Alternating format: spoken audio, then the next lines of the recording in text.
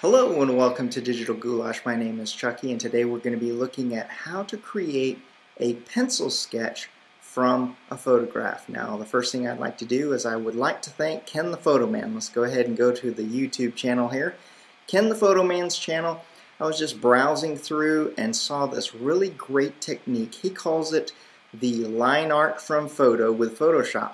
Now I did not want to do the same thing that he did, so what I did was I took the technique that he used in Photoshop, converted it to Photoshop Elements for everyone else, and then you can go ahead and do this technique in Photoshop Elements to make a pencil sketch look from a photo. So let's go ahead and let's go back. I'll go ahead and put his link on there so you can get to his Photoshop channel. He looks like he's got some great things there.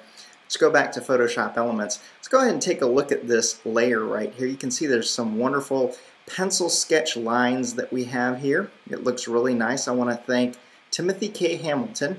I am using his photo in the Creative Commons from Flickr. Downloaded this.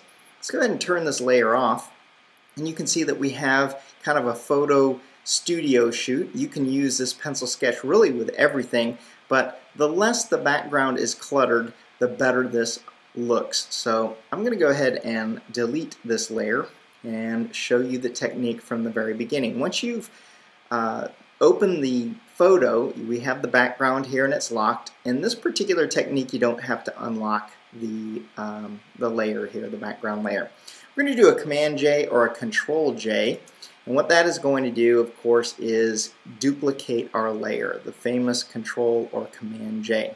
The next thing that we're going to do is we're going to go up to Enhance. Now we're going to convert this to a black and white. Photoshop Elements has a quick convert to black and white. Now you'll notice on this one though, she's kind of dark. In order for this to work real well, we need her to look a little bit lighter. She's got a great tan here, but we want to make her look a little bit more ghostly. So I'm going to pick the newspaper effect, and that's brightened her up quite a bit.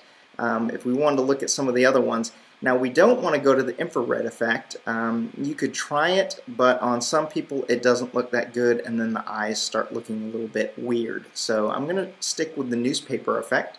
Select OK when I'm done, and now we have a black and white. You can also desaturate this, but Photoshop Elements has this black and white feature, and I really like this.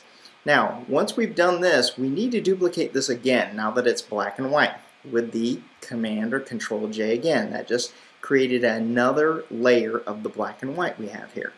Now, what I'm going to do now is I'm going to invert this picture. Now, it's up here somewhere, but I'm going to give you the keyboard shortcut because it's a lot faster, and that is Command or Control I, and you can see that that inverts the picture. Everything that was black is now white, and everything that was white is now black. Then what we're going to do is we're going to change the blending mode here. And we're going to do a color dodge. Now, the reason it looks white here is because we're doing a color dodge, and of course there's no colors in it, so of course it makes this white. Now the next thing we're going to do is go up to Filter, and we're going to try this other right here, and we're going to go down to minimum. Like I said, I use this technique from Ken the Photo Man over there, and I've just added a little bit to it. So we've got this wonderful looking pencil sketch now with a radius of 2. You can try a radius of 1 if you want to, but look at the nice hair. It looks like pencil sketching. Select OK. I'm going to show you another shortcut, and that is a Command or Control E, and what that does is it drops down and merges these layers together. So I'm going to do the Control E, and that merges that down. So now that's a single layer. Now it still looks great right here, and it's a wonderful pencil sketch, but I like it a little bit darker, especially around the edges. So I'm going to go to my Enhance here, and I'm going to enhance my lighting and go to Levels. And what I'm going to do is, do you see right here where this graph goes right up? I'm going to take this white line and I'm going to line it up to right where the white ends, which is right there, and I'm going to stop. The next thing I'm going to do is I'm going to take this black level and I'm going to start sliding it to the right until I see what I like here. So I'm going to go keep doing it, and you can see that it's starting to get some really nice edges right on there, and it's starting to really look like a pencil sketch. Now if you want to take the middle slider gray and you want to bring this over a little bit, you'll notice that the gray tones are now becoming more white tones. If I take it this way, you get more detail in the pencil sketch. So you can slide this around if you want. I'm going to leave it around right here to give some detail here. And when I'm happy with that, I select OK, and I'm finished. If I wanted to take this now, I could go over to File, and I could do Save As or Save for Web, save it out as a JPEG, and there we have it.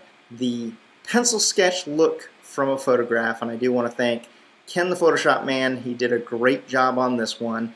This is Chucky for Digital Goulash. If you haven't done so already, please subscribe, and don't forget to give me a thumbs up. Take care.